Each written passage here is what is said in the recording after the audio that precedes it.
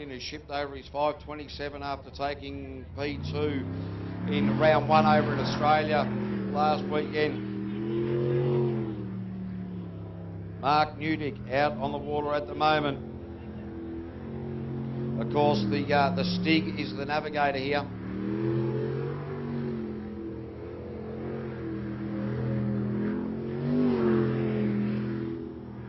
Mark Newdick got the 500 cubic inch. Kendrick is the power plant here. 900 horsepower in the White Pointer Stinger hull. Bogged it down coming out of the hairpin. He did that during qualifying one. He'll have to sort that one out.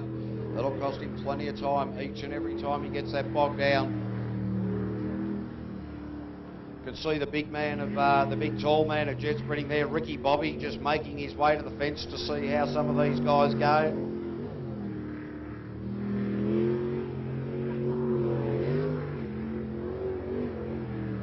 So Mark Newdick there with a 55.615.